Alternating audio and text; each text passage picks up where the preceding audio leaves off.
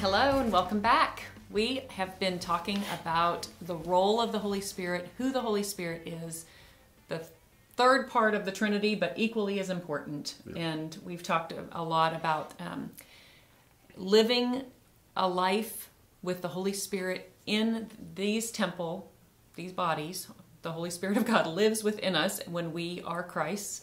And if you have not been part of this podcast series, this is number 4, and we're actually going to do number 4 and 5 together, covering the last 2 praise letters in this subject. But you can go back and watch these as well. And you can also read the praise letters at dallasholm.com. So check those out. Yeah. Well, in the last one, we were talking about the baptism of the Holy Spirit, which is a highly controversial doctrinal issue. There are those that the doctrinal statement is the initial physical evidence of the infilling or baptism of the Holy Spirit is speaking in tongues. And we discussed how that's problematic to support fully scripturally, because there are certainly references to those who are filled with the Spirit, Stephen, Zacharias, Elizabeth, named 3, and there's no mention of speaking in tongues. Jesus' instructions concerning the day of Pentecost was that you'll receive power, not receive tongues. Now they spoke in other tongues, and there were those who spoke in other tongues. I believe in the gift of tongues. I believe, like my grandpa used to say, it's in the Bible. If you discussed anything with him, well, what about that? It's a great answer. It's in the Bible. Now, to understand the biblical perspective, that's another thing. But we talked about that, and we talked even, in fact, I found it after we were done, because we kind of concluded talking about from Martin Lloyd-Jones' book, Joy Unspeakable, how he references especially some of the great reformers, Luther and Calvin and Spurgeon and Edwards, and I think Whitefield was in there, and some others, who all testified in either their journals or the writings of an experience, sometimes experiences. We were talking off camera about Moody, who literally was despondent. He was discouraged. He was just almost, I don't know what I'm doing. And I think he was in New York, and suddenly he had this encounter with the Holy Spirit that he referenced later on. And that really was the beginning of his ministry. It was like joy unspeakable. It was like heaven coming down. It was just enraptured in this. If that's not a baptism of the Holy Spirit, but there was no reference to any accompanying gift or manifestation. So there are some who doctrinally would then be dismissive of that. They would say, oh, well, that wasn't the baptism of the Holy Spirit because he didn't speak in tongues. I just think that would be real unfortunate to come to that conclusion. I ran across a quote by John Calvin, the reformer of reformists, and I love this. He says, O my soul, thou art ready to burst within me. O my heart, thou art swelled with grief. The hot tide of my emotion would well nigh overflood the channels of my veins. I long to speak, but the very desire chains my tongue. I wish to pray, but the fervency of my feelings curbs my language. There is a groaning within that cannot be uttered. Do you know who can utter that groaning? Who can understand it? Who can put it into heavenly language and utter it in a celestial tongue so that Christ can hear it? Oh, yes, it is God, the Holy Spirit. He advocates our cause with Christ, and then Christ advocates it with his Father. He is the advocate who makes the intercession for us with groanings that cannot be uttered. Charles Haddon Spurgeon. I just love that, because there are those who, especially what I call hardcore Calvinists, who they don't want to go anywhere near such things as certain gifts of the Holy Spirit, or speaking in tongues, or praying in tongues, or certain of the manifestation gifts. And here's their hero. Yeah. I mean, kind of sounds like he leans a little bit to that side, doesn't it? Yeah. So anyway, it's always good. That's not scripture. That's just experience. That's a testimony. But I think it is worth paying attention to. Yeah, this was a great line from the August 2020 praise letter. Let's keep in mind that when a person is converted, they are indwelt in full by the Holy Spirit. However, in the same way that a person can be fully saved but not continue in spiritual growth, is it not possible for a Christian to be indwelt fully by the Spirit but not be living a Spirit-filled life, as defined in Ephesians 5:18? So Ephesians 5:18 says, being continually filled with the Holy Spirit. Yeah, that's how I love Dr. Wayne Grudem in breaking down the Greek. He said, if we were to interpret this really, really properly in our English verbiage, it would say, being continually filled with the Holy Spirit. No, it's like there's this almost overemphasis. It's being careful, the Holy Spirit is being careful not to, in saying this, be filled as though you're not filled, so this is something you need. You're empty, you need to be filled with the Holy Spirit. No, it was clearly understood. It was assumed, it was pre-assumed, oh, you have the Holy Spirit. He's writing to believers from everything he's teaching biblically. As we said before, if you have not the Spirit of Christ, you don't belong to him. So he's writing to Spirit-filled, true Spirit-filled Christians, but he's telling them, be filled with the Holy Spirit. Well, what does that mean then? It means make sure that you're being continually, always filled with the Holy Spirit, that there's this flow in and through us, and not a one-time thing, but a continue. And that has to do with sanctification. I love what Oswald Chambers says. He works out that we work out that which he has worked in. He works within us the marvelous gift of sanctification, but then it's this ongoing process, and some doctrinally disagree with that. There are denominations that believe that sanctification is a separate and unique second act of grace, they would call it, as we always say in a altar call situation. You would say, now those who need to be saved, come to the front, we'll pray with you. Now those who need to be sanctified, and okay, I want to be sanctified, so they get prayed for there. Now you're sanctified. That becomes problematic then the first time you sin or have a sinful thought, which Scripture teaches us clearly that we're, it doesn't say, I mean, we're going to have failure. We're going to sin. We know that, hence we have an advocate. If we weren't going to sin, we wouldn't need an advocate. So that's the new mercies every morning. Well, exactly. That's a whole big part of it. So, yeah, it's clear. It's important to understand that verse is not referring to, okay, an impartation subsequent to salvation. This is being written to people that are saved, thus have the Holy Spirit within them, but encouragement to make sure you are continually, always living in that fullness of the Holy Spirit. And that's something we need to remember. As we've talked about, boy, if the Holy Spirit is God, and God is the Holy Spirit, he's the Father, the Son, the Holy Spirit, so we have fully God dwelling within us. What does that look like? What does that call us to? What does that demand of us? What is our response to that? That's the whole purpose of talking about this, really, not to just have some kind of doctrinal discussion about it. We could go on forever and ever, never cover everything, but the basic principles are that the Holy Spirit has come to dwell within us. That's God within us by his Spirit. And now we're being told, make sure that's continually filling you up, that you are living. That's what a Spirit-filled life looks like. Spirit-filled life isn't about running around doing miracles or speaking in tongues. It's being continually indwelt. And the reality of that, I always say our lives ought to display the reality of a risen Christ alive within us by the power and presence of the Holy Spirit. That's Spirit-filled living. So, which kind of leads to our next, wading into here. Well, and one more thing real quick. Spirit-filled living means living out the fruits of the Spirit. That's the fruit. Right. That is what's seen. And Paul says in Colossians 1:8, I think, that since God chose you to be the holy people he loves, you must clothe yourselves with tenderhearted mercy, kindness, humility, gentleness, patience, and then above all, clothe yourselves with love. And I think those are the things, we can easily get wrapped up in, are they signs and wonders, or are there miracles happening? It's the love, joy, peace, patience, tenderhearted mercy, kindness, humility that speaks. And Paul prioritizes that clearly for those who are more gift-oriented, and there certainly are people, they're all about the power of the gifts. Paul clearly says, if I can do all these things, speak with the tongues of angels, I'm just a bunch of noise. If I don't, number one, first of all, possess the fruit of the Spirit. So the fruit trumps, if you will, the gifts. The gifts without the fruit are just a bunch of noise, is what he's saying. So, proper perspective, good point. And, I always say, if you're going to describe Jesus, because our goal as Christians is to be Christ-like, we're supposed to be literally flesh and blood representatives of who Jesus is. How would you define Jesus then? Who is he? What is he like? Well, you don't go to tongues and prophecy. Now, he was, certainly all these things flowed from him, but he was peace, joy, love, goodness, kindness, faithfulness, gentleness, patience, self-control. That defines completely who he is, what he was like, how he would have been perceived, what you would have felt like in his presence. It's the fruit of the Spirit.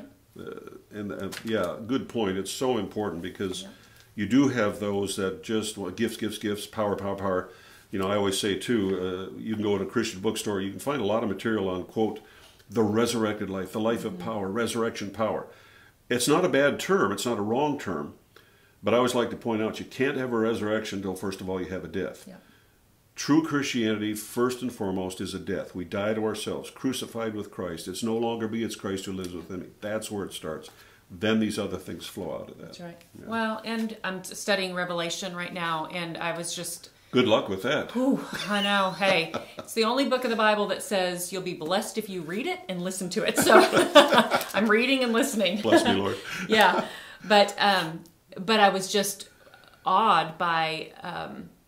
it was in chapter 13 about the Antichrist and the false prophet, and he's going to do some pretty amazing signs and wonders.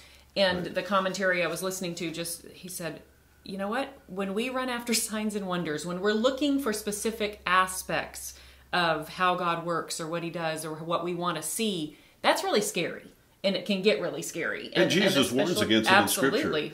You know, all kinds of an warnings. evil generation seeks after a sign. Yep. He even points out, if I raise someone from the dead, you still wouldn't believe. So the signs are not, should not be the defining moment. Yep. No, and his point was we need to be seeking truth and love Yeah. because those are signs of Christ and his word. Yeah. So, Well, let's explore a little bit in these closing moments, as they Yes. always say. And with this, I close. 7 more minutes. So there are those, in fact, I have friends, dear friends, qualified, competent scholars, men of God, who fall in the cessationist camp. They cessationist, C-E-S-S-A-T-I-O-N-S, T-I-O-N-I-S-T, cessationist, which means ceasing, having ceased. I was speaking on this one time about cessationism, and a young lady came up to me afterwards and said, I'm so glad you talk about them sensationalists, because I'm glad you're not a sensationalist. And I just, well, thank you, I'm glad I'm not too. You know, you kind of missed the point, and that was okay. But so there is a broad school of thought that certain, and even the cessationist group falls into a couple different camps. There are those cessationists who believe that all of the, what we would call the manifestation or miraculous gifts listed by Paul, that those don't operate anymore. Then there's another group that say, well, some of those gifts still operate, but the ones that he mentions in 1 Corinthians, the 13th chapter, if he mentions it, those don't work anymore. So let's go to 1 Corinthians 13, and we won't go through the whole chapter. We'll start with, there is where he's speaking about love. Of course, we call it the love chapter. Starting with verse 8, it says, and love never fails, but if there are gifts of prophecy, they will be done away. If there are tongues, they will cease. If there is knowledge, it will be done away. For we know in part, and we prophesy in part. But when the perfect comes, the partial will be done away. When I was a child, I used to speak as a child, think as a child, reason as a child. When I became a man, I did away with childish things. For now we see in a mirror dimly, but then face to face. Now I know in part, but then I shall know fully, just as I have also been fully known. But now abide faith, hope, and love, these three, but the greatest of these is love. So the cessationist camp makes the case, and I would say most who don't believe in either any or all of those gifts mentioned or some not mentioned specifically there, we'll just call them the manifestation gifts, which Scripture doesn't really categorize them like that, but there certainly is a place where certain gifts are articulated, so scholars later on said, well, let's call them manifestation gifts as opposed to ministerial gifts or whatever. It's fine. So cessationists will say that either some or all of those gifts don't operate anymore, and their stance, their biblical stance is that verse, when the perfect comes. Yeah. They define that as the perfect means the completion of Scripture or the canonization of Scripture. So their argument is Scripture has been completed. John finished writing in about 80, 90 to 95, and when that was completed, then the perfect, the Word, the Scriptures, the canon is finished. So therefore, the problem with that is I'm not aware of, and I've read this book through, certainly not as many times as some, but many, many times through the years. I'm not aware of any place else in Scripture that the term the perfect refers to the Scriptures or the Word of God. I am aware, 3 references in Hebrews I can think of, where the perfect or the perfect one references Jesus, clearly. I think scholarship falls much more forcefully on the side of referencing that to and having been understood by the original readers as the return of Christ, when Christ comes, when the perfect one comes back, when the culmination of all things happens, certainly there will be no more need for these gifts. Yeah. The other school of thought is, and I would say it's a lesser school of thought, but I've heard there are those who say, usually more in the hardcore Reformed camp, well, but historically, when you study church history, biblical or church history, post-biblical, canonization times, that these gifts kind of taper off, that as the word becomes more prominent, they've got the manuscripts, that's always a bit of a problem for me, because here you have people that everything, they'll say, I preach the word, teach the word, pray the word, sing the word, word, and again, you can't overemphasize ever the importance of the Word of God. But it's interesting to me that this same camp who is so word-based suddenly departs from the Word, and they go to the subjective experience of history. And history, at best, is a subjective experience. It is the account of people as they saw it and wrote it, even in Scripture. Yeah. And we don't want to get too deep in the weeds here, but I just think of, it comes to mind, the story of the Gadarene demoniac. One gospel account, it's two men. Another gospel account, it's one man. That's the problem. And I say problem, we know it's inspired by the Holy Spirit. That's one of those questions I'll ask, hopefully, maybe when I get to heaven, maybe it won't matter. How did you see two guys and you saw one guy? How does the Scripture say one and two here? But that's the subjective experience of historical account. So if you're going to, something as important as the Holy Spirit and what the Holy Spirit is doing in us, you're going to write some of that off because, well, a historian or the accounts back in the 1st or 2nd century seem to indicate that's a departure from Scripture. The best commentary on Scripture is Scripture. Right. So show me scripturally, show me biblically, concrete, where it says, oh, these gifts stop. Now, the bigger problem, I think, is if you, for example, and I think the larger school of thought amongst the cessationists is in the 10th verse, but when the perfect comes, they interpret that as that means the Scripture.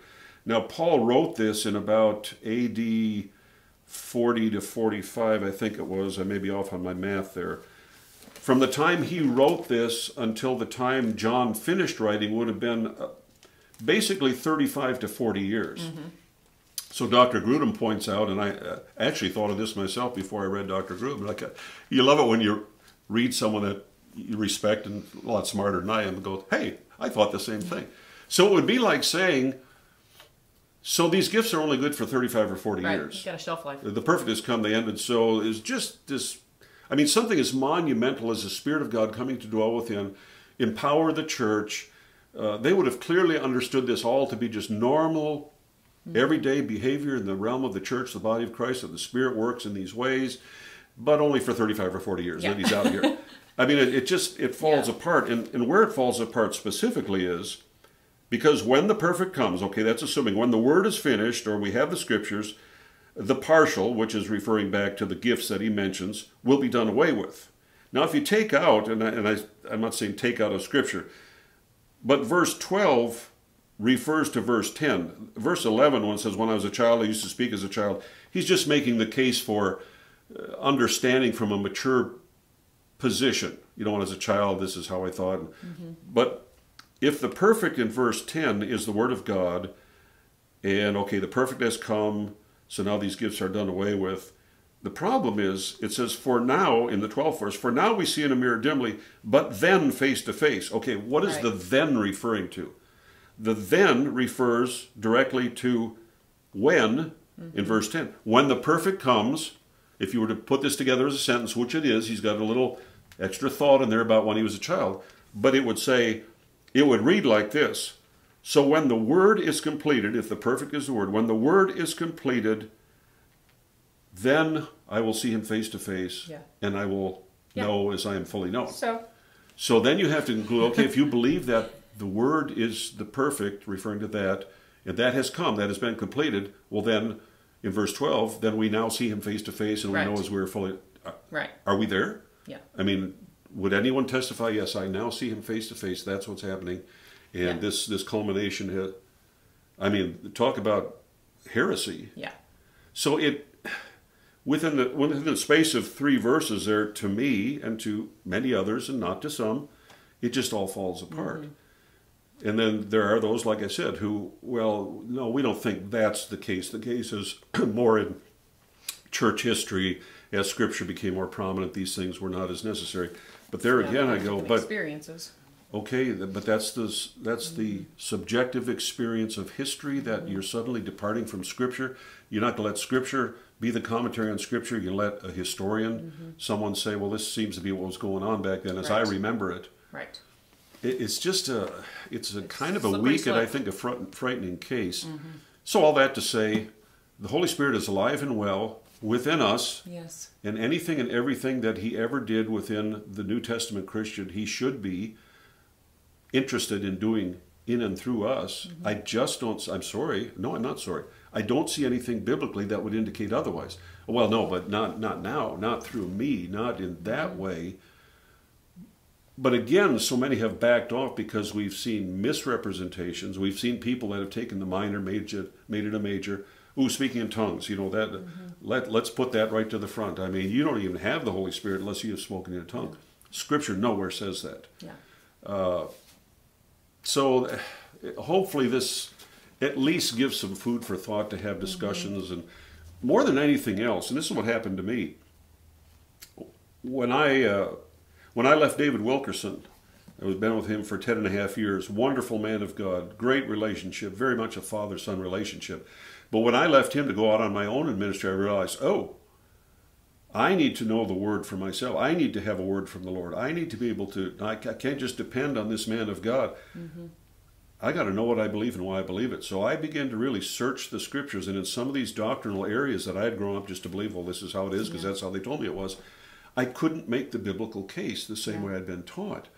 And that's what I encourage you to do. Anything we're saying here, and I'm sure there are some of you, oh, poor Dallas and his dear, lovely daughter, they're just, oh, I can't believe they even said that. They're so wrong.